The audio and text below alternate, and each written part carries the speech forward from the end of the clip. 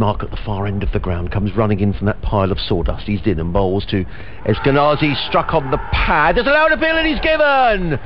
And Jofra Archer gets the wicket. Steve Eskenazi. Archer again.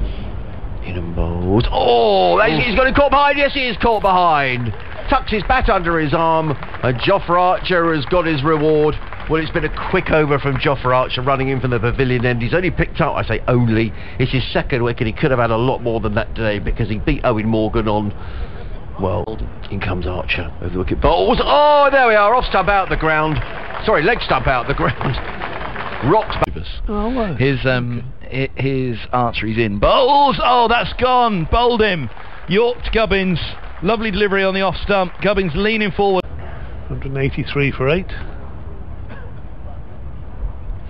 Archer bowls a bouncer, and does he get underneath it? He does, and he's going to go at deep backward points. You see, that's the end of Holden for 4. Holes out with the bouncer, 152 for 5.